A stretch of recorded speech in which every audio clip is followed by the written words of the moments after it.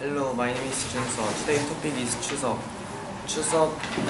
Last year, Chuseok is September 15. I usually stay in Gangneung, but last year I visited my grandparents in Samcheon. My family were happy to see each other. We said many things. In my case, it usually study. We finished talking and eat dinner. After dinner, I and my cousin always went to internet cafe. We played a game a lot. We sleep together because it's too late to go home.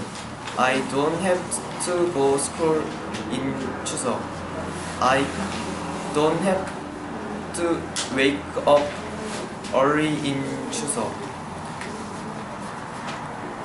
I wake up late and get ready to leave. We come to Gangneung, but Chuseok holiday have not finished yet.